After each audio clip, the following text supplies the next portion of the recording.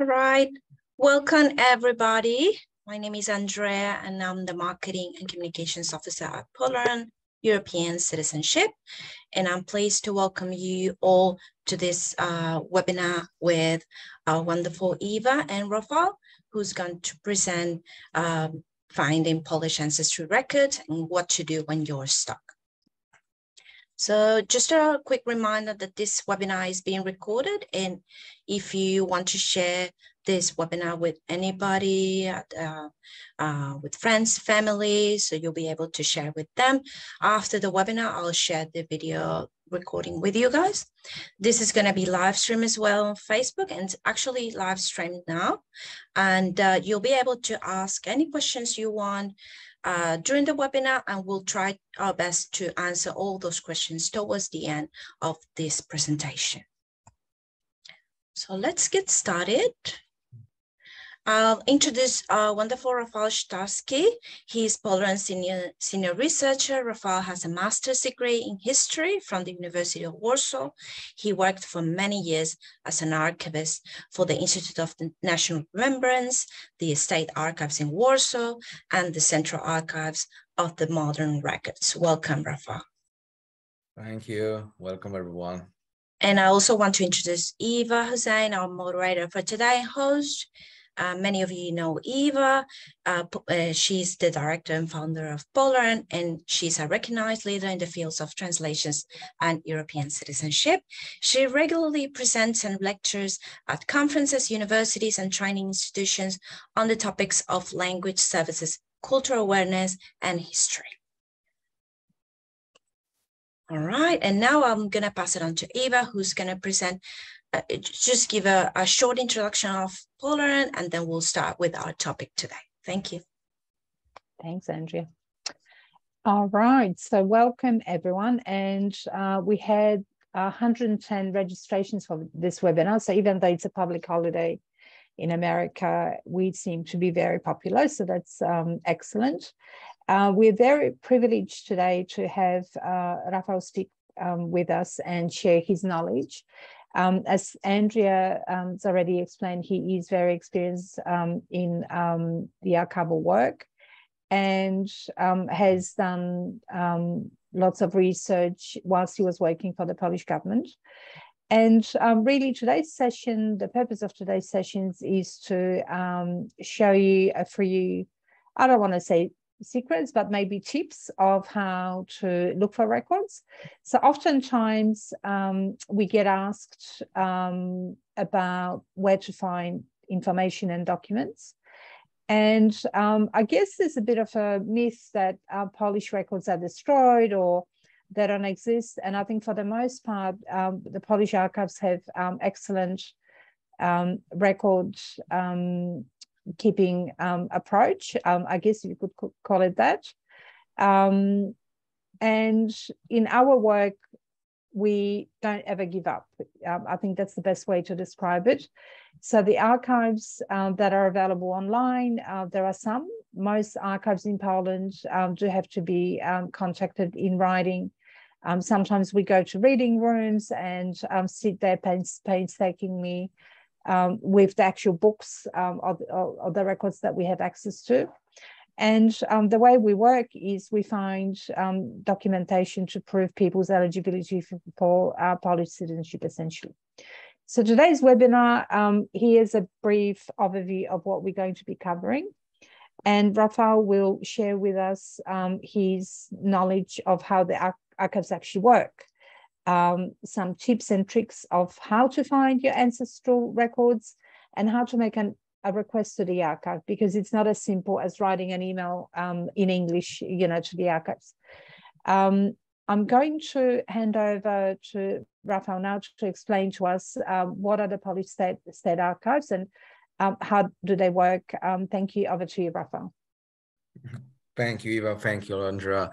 Thank you for the invitation. It looks this is the first webinar when I be a speaker, and thank you for all everyone who joined today. It looks that you'll be very interesting in every part of making the future research in the Polish archives, which especially for foreigners, it looks to be very complicated. Maintain the contact with the Polish archives, start work.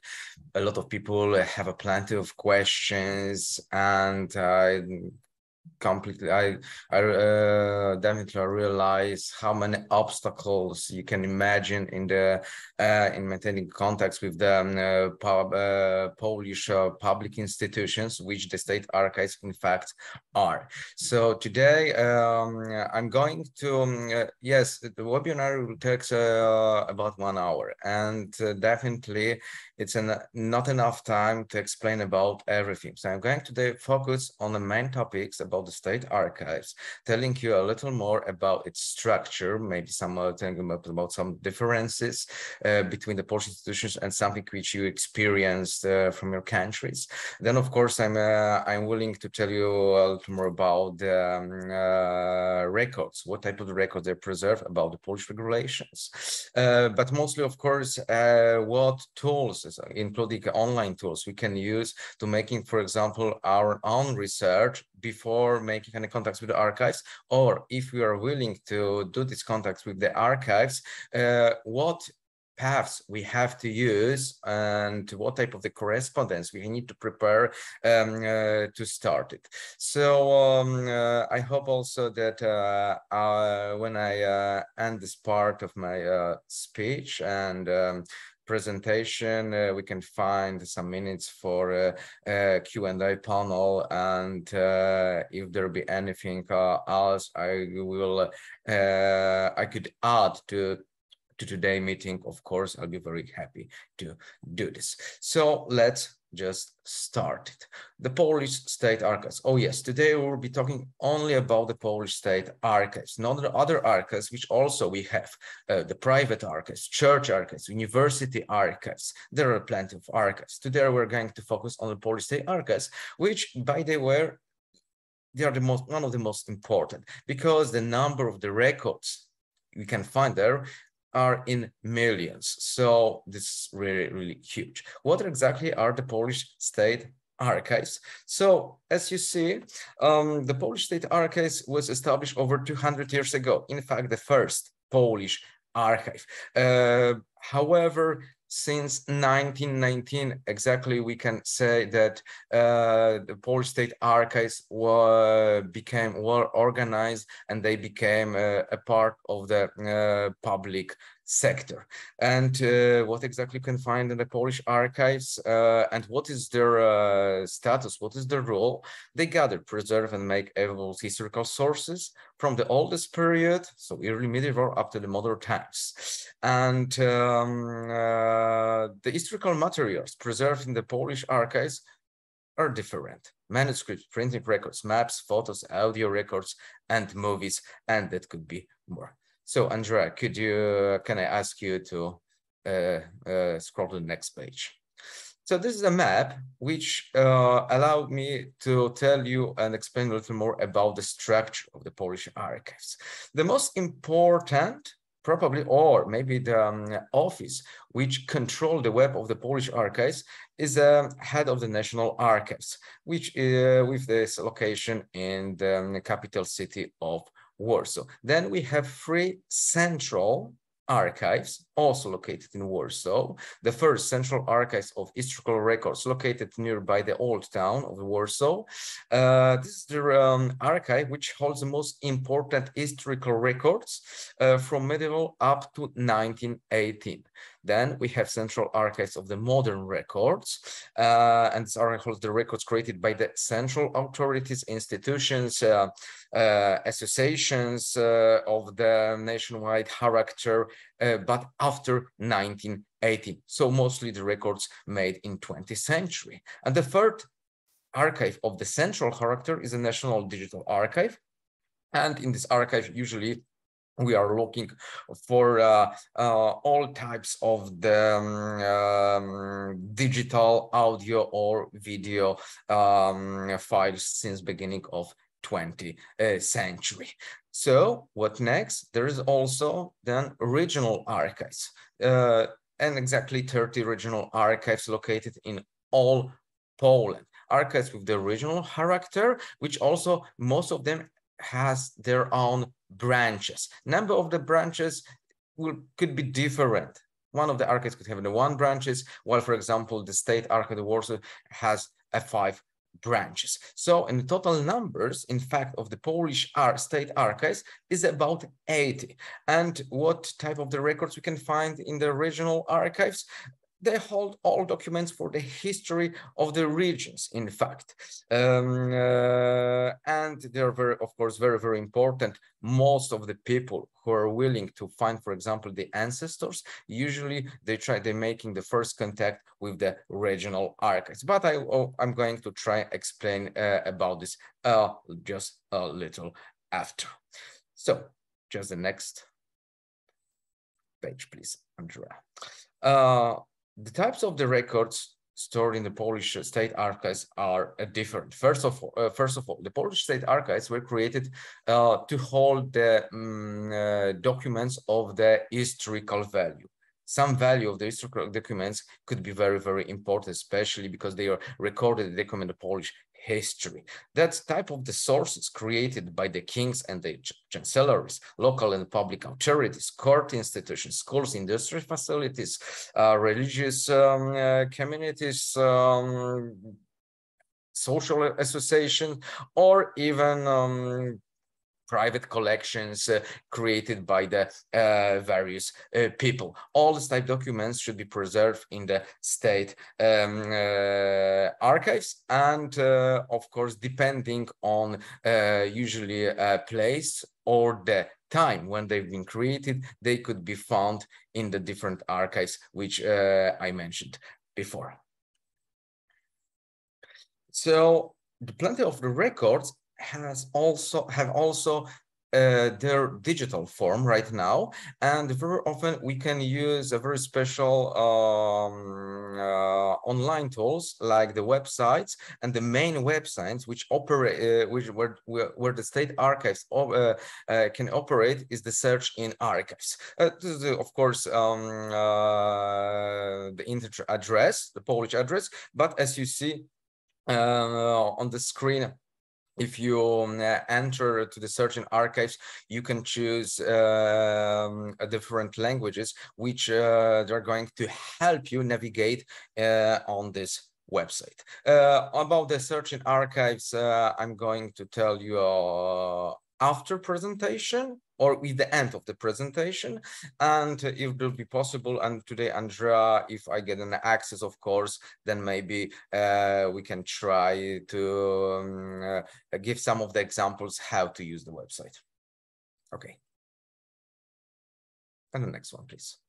Also, it's worth to mention that in the state archives, several years ago, the state archives in Poland started to collect, gather from the public institution e-files, because currently, whenever we're going to any public office, and no matter it is a ministry or the public registry office, or voivodeship, most of their cases have only a digital form. So it's very important to collect the materials from the public institutions from their digital form, and this is why the Polish State Archives created a new system which exactly help archiving and sharing e-files from public institutions.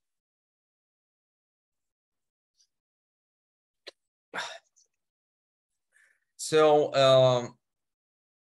honestly, everyone can be a user. And the first important rule in the Polish, whenever we do any research in the Polish archives, is that according to the Polish regulation, access to the historical materials is free for everyone. I say, of course, access, which means that is, and which is based, of course, on the archive regulation. Everyone could go, for example, to the archive and ask for the historical material on their need. But there is, of course, some of the important rules.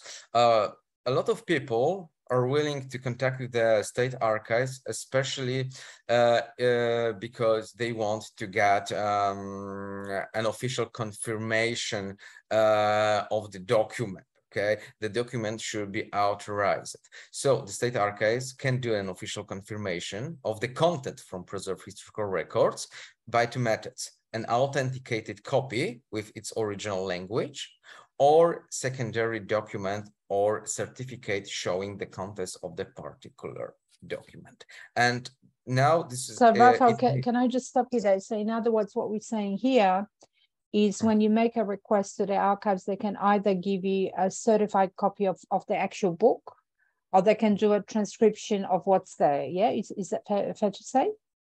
Yes, okay. But usually most common is the first method. Then the archive will give you just a copy with a stamp. Okay, it's very rare, in fact, that an archive will give you a certificate or extract from the document, especially, for example, if you are willing to get a, let's say, document written in Latin language. In fact, Russian or they German. will tell you only they can give you a copy of this document with all authentication, so all the stamps and information about the source, from where it has come. But important, this is very important for everyone, especially if we're talking about our request for getting an authenticated copy, that this could be possible usually whenever a user can prove his legal interest. Is based on the Polish regulation. Okay, because let's say that we are willing to confirm our citizenship, so we have a legal interest, or whenever we need to get some of the records from the archive to send them next, for example, to the court, we have a legal interest. But for example, if our interest is only a genealogy, because we want to learn a little more about our ancestors, about our forefathers, it's not exactly a legal interest. We can get an access to the records, but it doesn't mean that we can get a copies with government stamps. Okay, so usually it's based, of course, in the regulation, but in fact, it's not a problem if we're also determined to have an authenticated copy. And I'm telling you this from my experience after working over 10 years in the state archives, that even if genealogy is our main purpose for making the research in the archives, we can in fact tell archive about everything, which in fact could be the same legal interest. Okay, but another important information is especially for those who are not EU citizens, because there are some of the obstacles according to Polish regulation, especially for delivering documents. Usually the authenticated documents from the archives could be delivered only to the countries in European Union. So for all those who are not EU citizens, it's better to have or their representatives, or just only a person, or maybe only showing the archive a place in European Union to deliver the correspondence. It sounds a little crazy, but I think that from last time I checked the regulation, nothing was changed. Okay, so yes, it's a little more difficult for the people from United States, Israel, Australia, but it's not, of course, impossible to get. Okay, this. So just to summarize, sorry, Rafał, to interrupt you there. When we request the records, because of Poland's history over time, some records may be created in Latin, Russian, or German, some are in Polish. And for that reason, the archives cannot necessarily give you a transcript or today's version of the document. So what they do is they take a certified copy of the actual book of, say, marriages or death or birth, but they do send you a cover letter in which they explain what the record contains.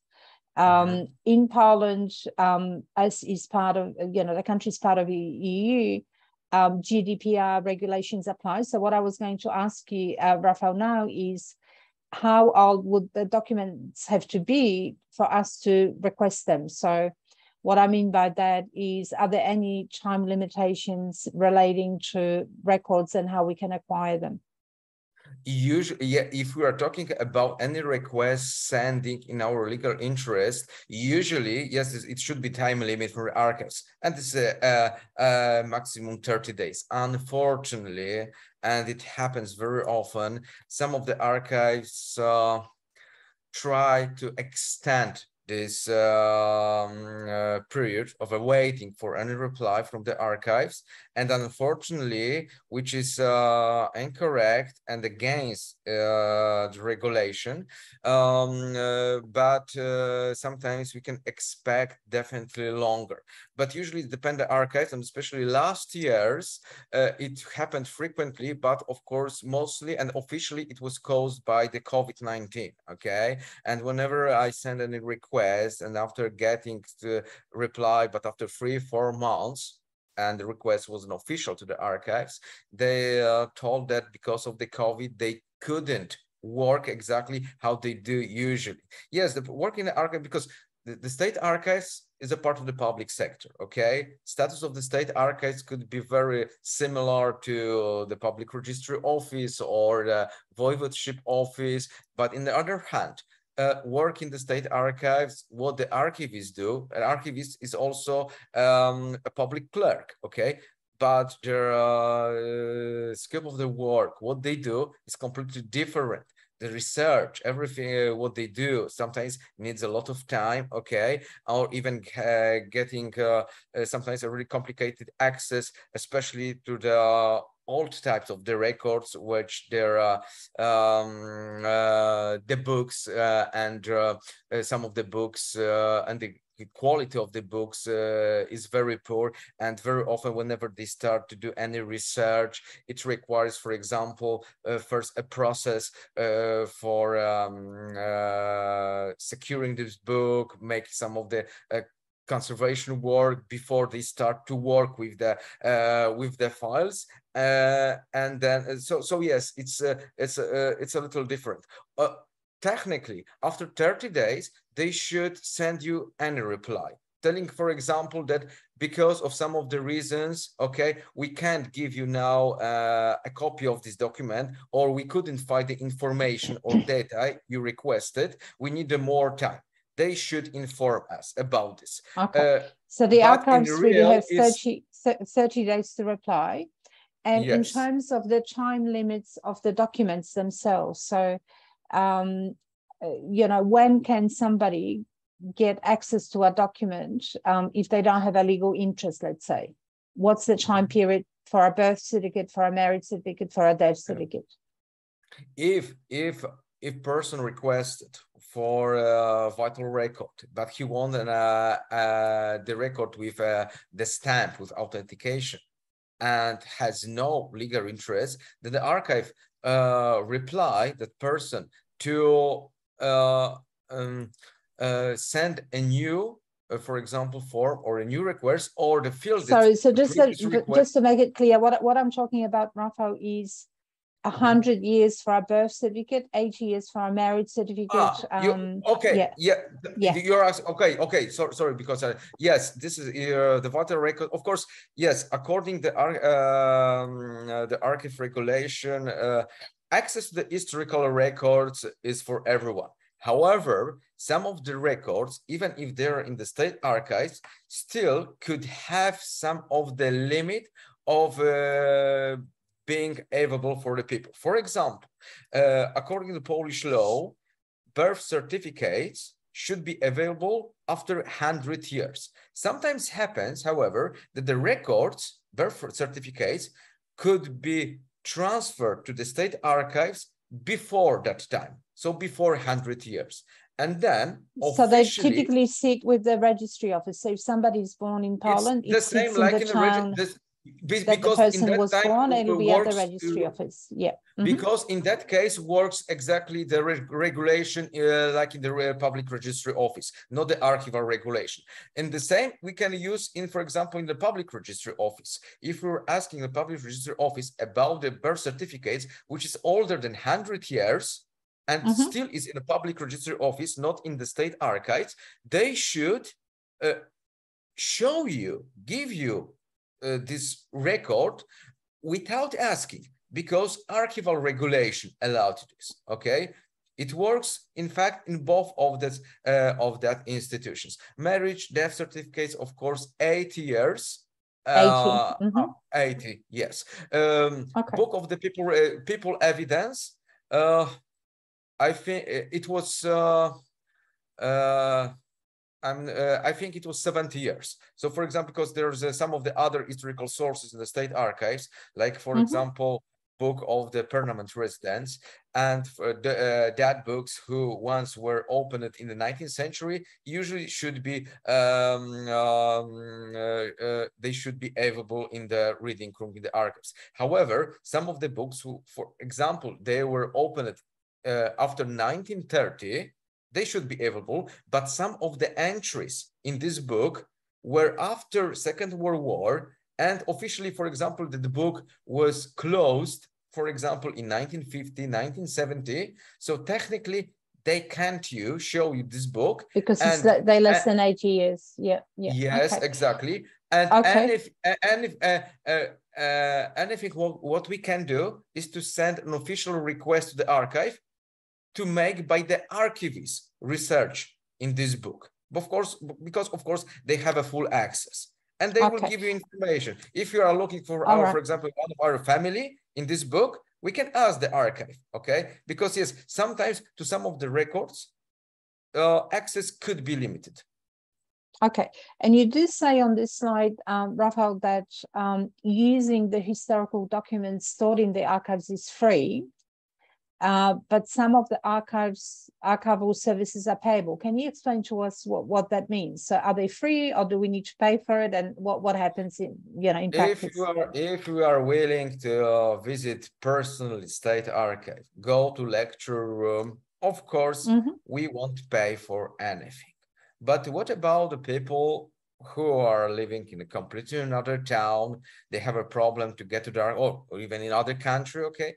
So, and they can't exactly go to the archive. If you're asking for a simple, if we have a simple request and we are giving archives a lot of information or data about the document we're willing to find, okay, and the searching is not complicated, that probably archive won't charge us. But if we don't have a lot of precise information, but we are so determined to get any record.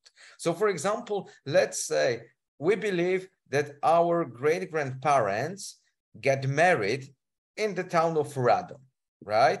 But we don't know exactly what year it was, or we don't know exactly what parish it was.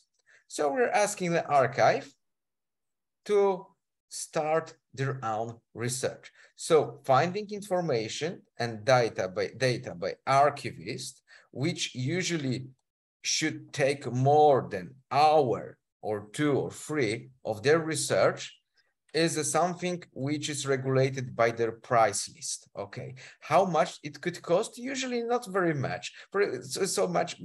For example, 1 hour of research, depending on each archive, because the price list in every archive could be little different, should cost between 50 to 60 Polish zloty per 1 hour of research by the archivist. Some of the archives even have they start counting by the half hour of this research. Okay, so but sometimes, of course, if we are sending the archives a lot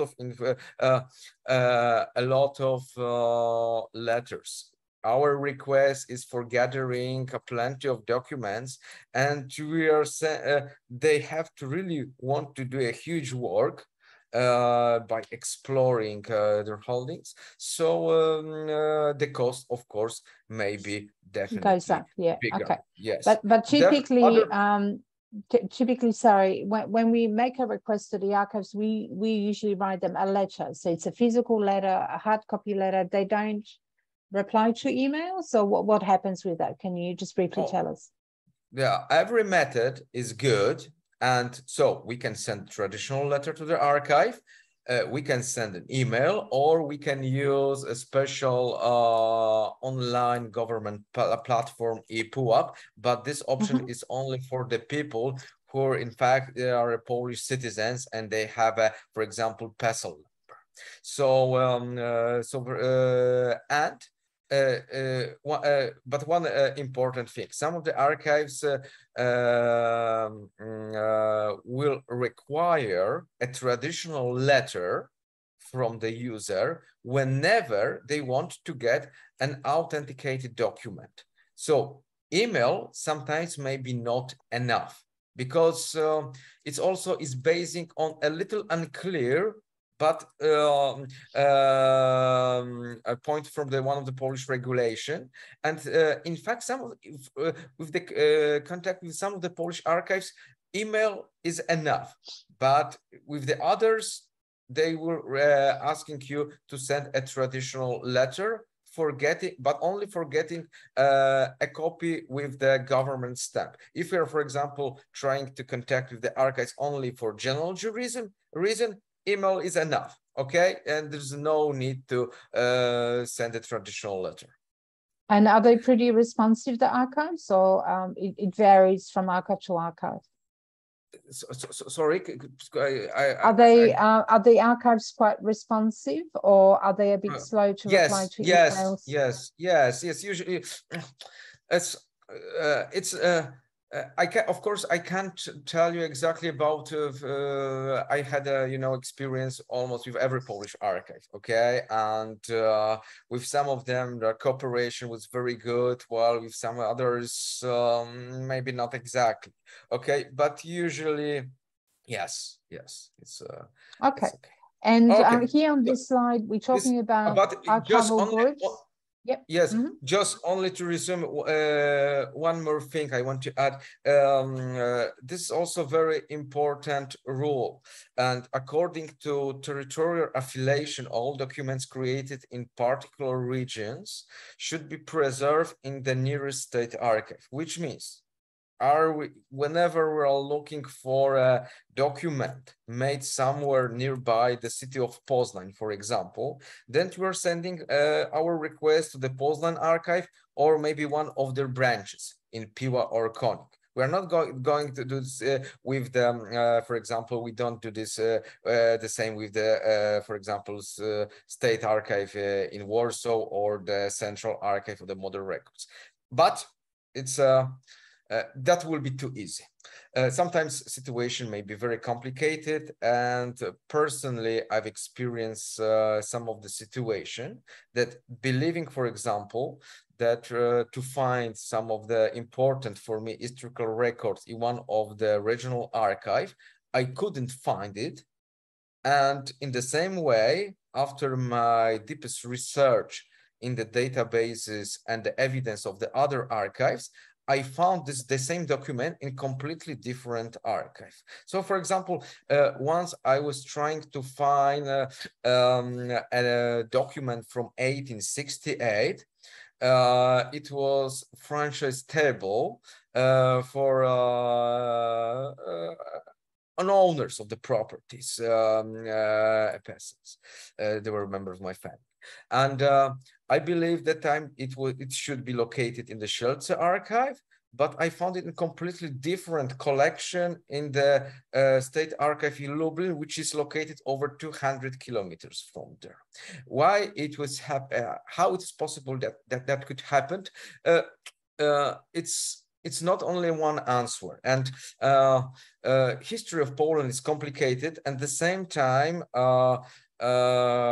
history of the archives or the history of migration of the documents could also be complicated. Okay, so so sometimes we can meet a situation then we can't find a document, a proper document in one archive, but it doesn't mean that this document don't exist. Still, if we are experienced researchers, we can try to extend this research for the other archives and to be sure, for example, that the document is not here. But usually, of course, that territorial affiliation, of course, is one of the most important rule. Okay, so birth certificates from Warsaw should be in the state archives in Warsaw. Okay.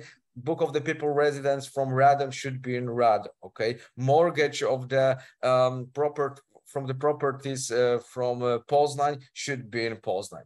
Usually. Okay, so yes. Okay, and so, here we have archival groups, which are maps, posters, manuscripts, and archival units, which are parchments or paper documents, books, albums, photos, and maps. What is the difference? Just briefly, Rafał, please. I can't tell you briefly because now we are going to something which is, we're talking about something which is familiar to the archivist or historian, but not exactly for the common people. Okay, what is exactly in the Polish archive the meaning of group units or the reference code? Okay, what is exactly means? Okay. And a short, okay, maybe maybe that it would be easier, Andrea, if we scroll to the next page. Okay, maybe next one. I want to show you the structure. Yes, that multiple structure exactly shows you. It's at the first, yeah, it looks complicated. Maybe, but doesn't look so bad. I'm going to explain you exactly what every term means. So let's start in the archive. I just exactly made a note because it will be a little more reading to that. So archive, in a short few sentences, is an institution that stores material. It may include, of course, every archive we mentioned today, including the central archives or regional archives and their branches. Okay, and each of these archive has assignated a separated number. This is important when we will be talking about the archive evidence, and when we will be talking about the reference code finding in, for example, on the websites on the search in archive. So of course, archive is an institute which stores the materials, okay, and from the various creators. So what's next? Zespół, which means fonds. So it's exactly creator institution of a person who produced the material. It may be for example, office, it may be the ministry, but also it could be a private person, it could be a school, you name it, they got it. Okay, they also have some fonts which the creator could be unclear. Okay, we don't know, for example, who created this document. Okay, so in that time we name it in the Polish archive, we name it as a collection, zbiór. For example, very often every collection has very similar materials.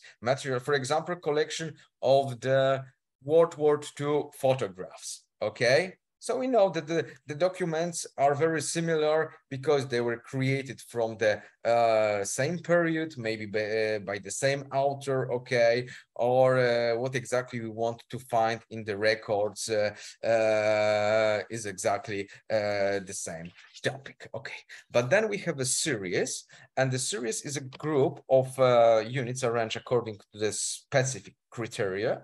As far as office is concerned, this may be, for example, their individual departments. For example, we found a Ministry of the Foreign Affairs, okay, and Ministry of Foreign Affairs is divided into, it has a series because the ministry had a number of departments. So in a Polish archives, each group of the documents could be placed exactly in this series. This is exactly the reference code, but before I will explain what is here, okay, please go back and draw to the previous screen.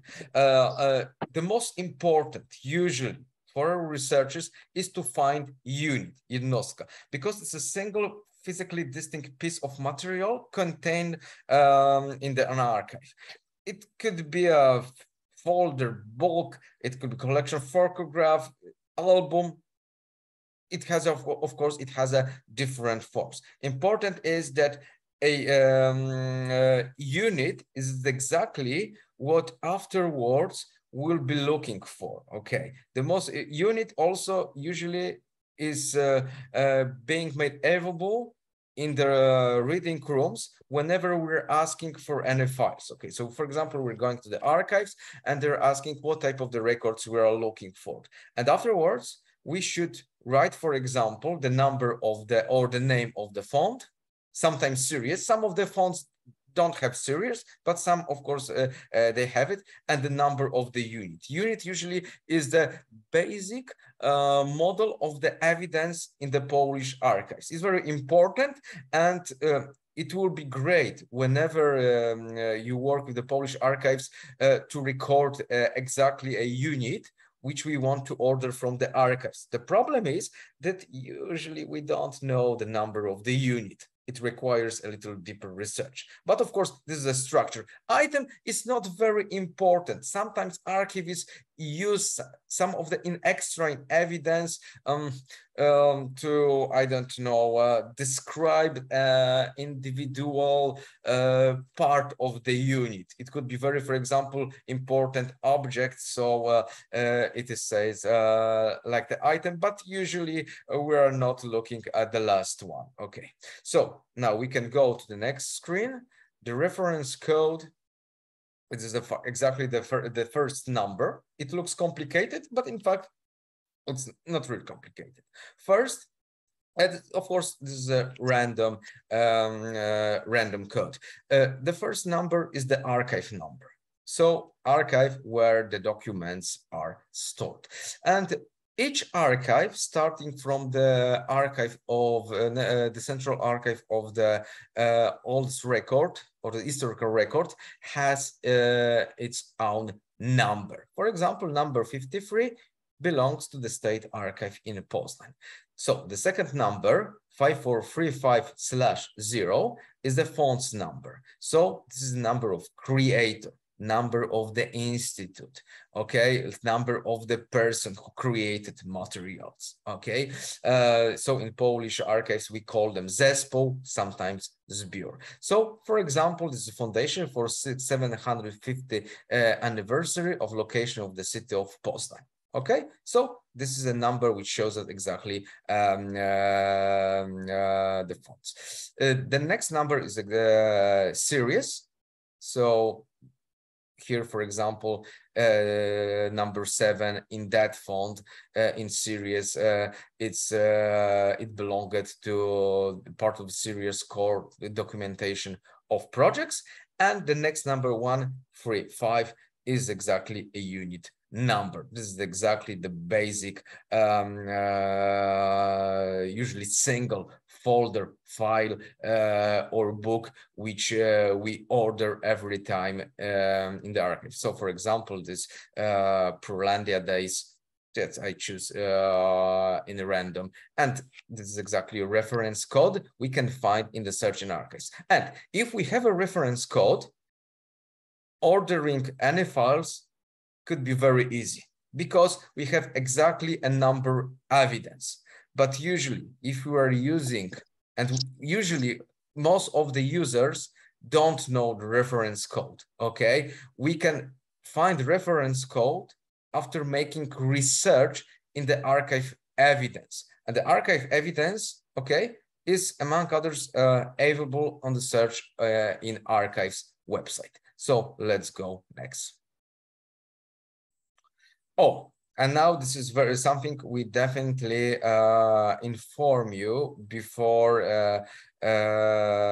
attempting to the Polish archives using the records, or if we are trying, for example, start our travel, our journey with the Polish archives. Okay, the first is that not all records have been scanned, but more and more is being added every year. Yes, it's true. First of all, a mass program of scanning documents started about 10 years ago, but the priority were given, first of all, to the vital records because they were being the most popular, especially among the genealogists, okay? And the most of them now, they are published with their digital forms in the search in archives. But also there are other groups of the historical records of the great historical value, which also are available online. For example, one of the greatest collection from the State Archive in Warsaw, Bureau of the Warsaw Reconstruction, the files which they are now a part of the UNESCO heritage,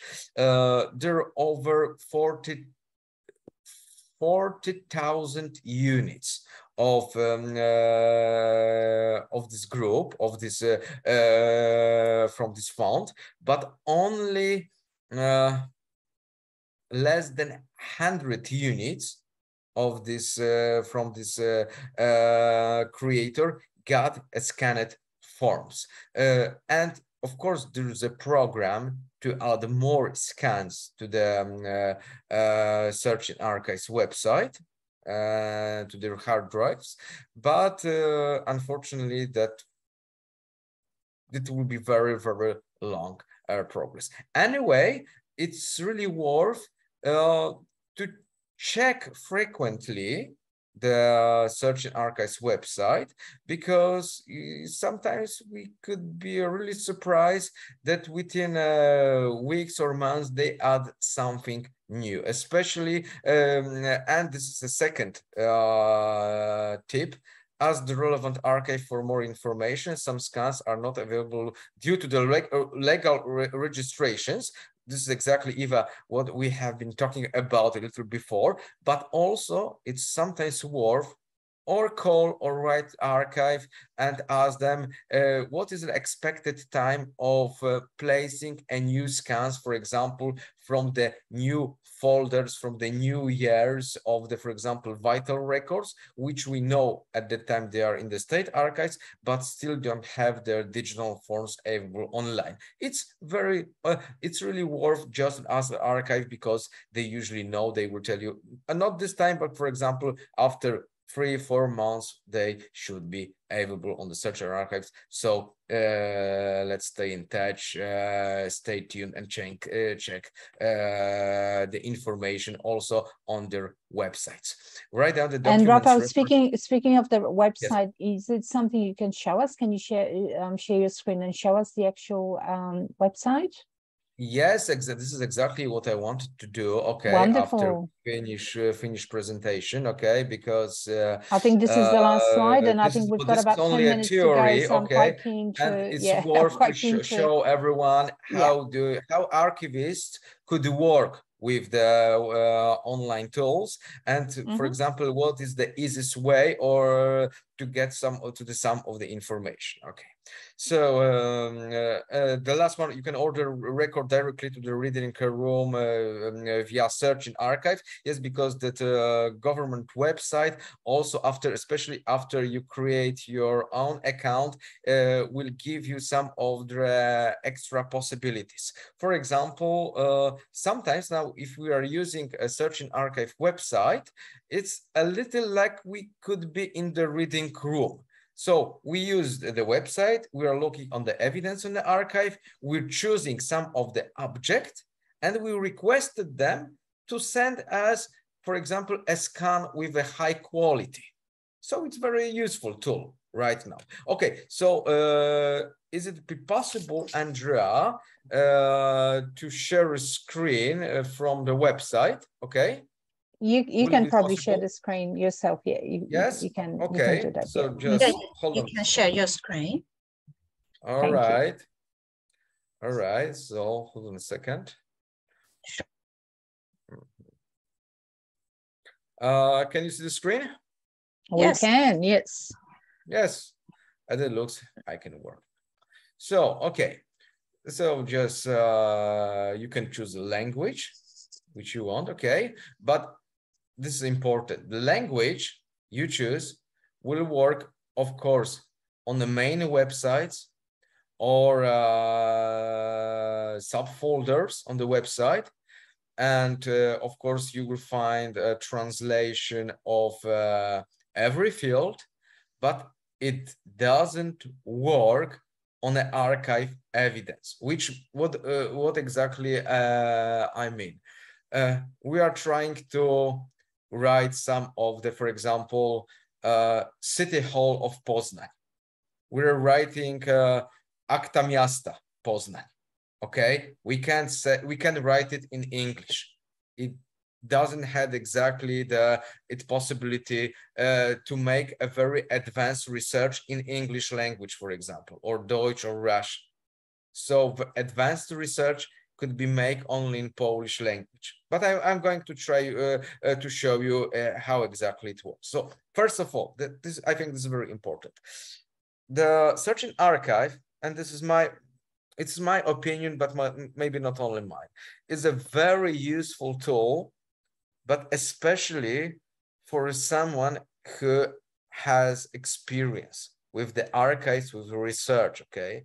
In my opinion, it was created especially for experienced researcher, because probably a lot of people, some of you probably got experience with ancestry.com, for example, their browsers, okay? And you try to find, for example, your ancestors. The same like a family search, okay?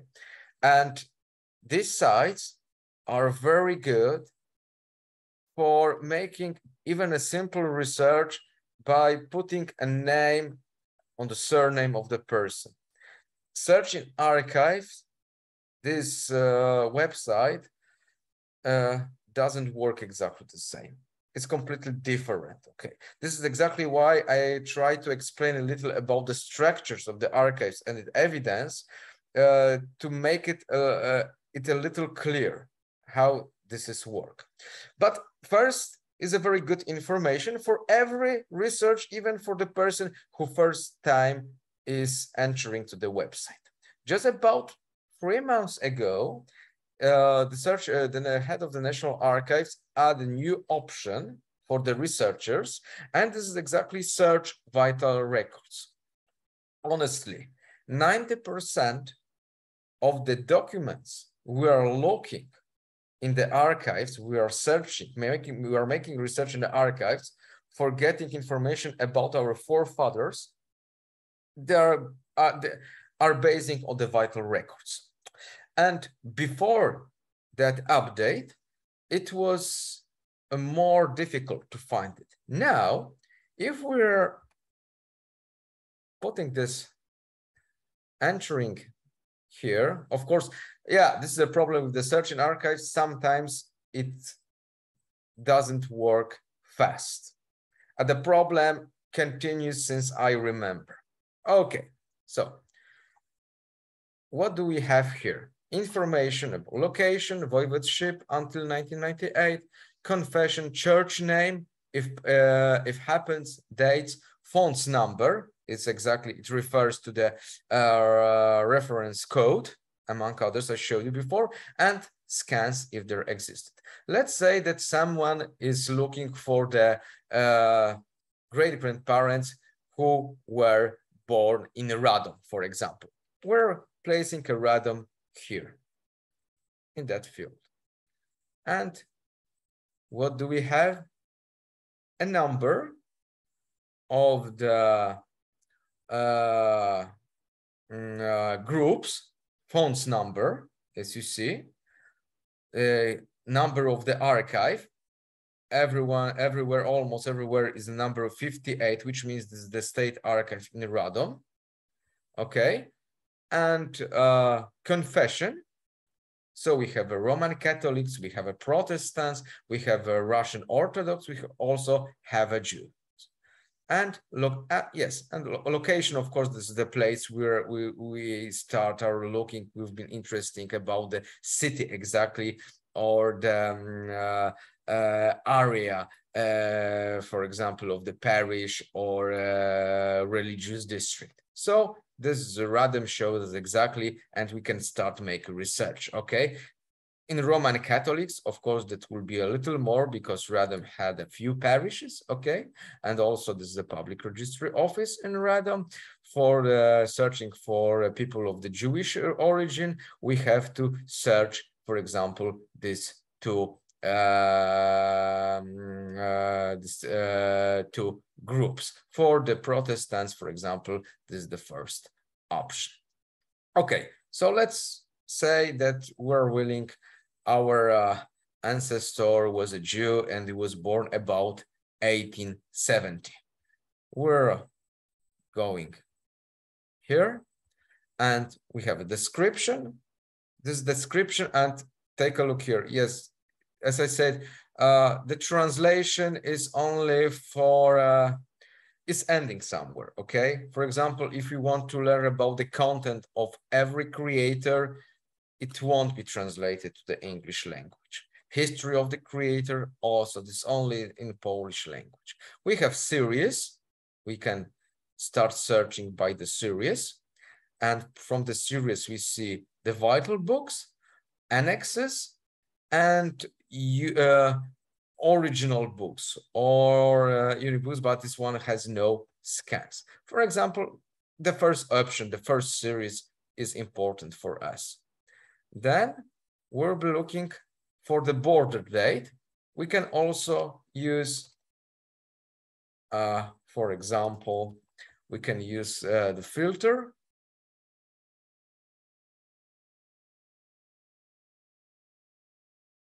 And we have to wait.